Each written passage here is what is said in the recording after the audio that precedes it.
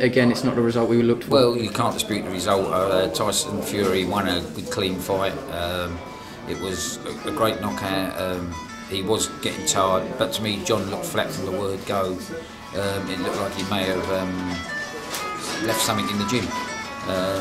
But that's heavyweight boxing is all about one punch, and that's what the crowd love about it. You know, John was turning the fight around, but Tyson Fury found the punch that he needed, and you know that's heavyweight boxing. There's always another day. We'll sit down with John, see what he wants to do after this, and then we'll take it from there. I can't do a good interview without asking you about it because people have been talking about it. There was an issue with the gloves. Just clarify, because you're the man in the know. What was the issue? Gloves was we came to an agreement before the fight. You know, we came to an agreement before the fight that each fighter would wear the gloves of their choice. John McDermott's team agreed that they would always wear the BB gloves they wore. Tyson Fury wore the gloves that he wanted to. That was all it was. It was just an argument.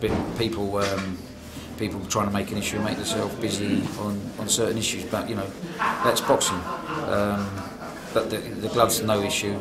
To me, John was just flat, and that you know, he just didn't get going like he did last time. Looking at the whole show, going to go home with a smile on your face with all the heavyweights, really, apart from the main event? Tom Dallas done a good job. He's shown a lot of improvement. At one stage, he looked like he was going to stop the dreaded Shrek, as we call him, the man that we guide all the heavyweights by. But you know, he never got the stoppage. But it was a great workout by him. I didn't see the Larry stoppage because I was in the dressing room on the issue of what was going on behind the scenes. David Price, I was pleased with what he'd done. He'd done exactly what he was told to do. Go out, throw the jab and throw the right hand. And the right hand was perfect. And once the guy saw the right hand, you saw the fear in his face and he wanted a way out of it. So it's onwards and upwards to Doncaster? Yep, we'll go on to Doncaster now. You know, it was an interesting show overall. Tony Hill came back with a win that he needed. He still needs to get a bit more aggression in his work.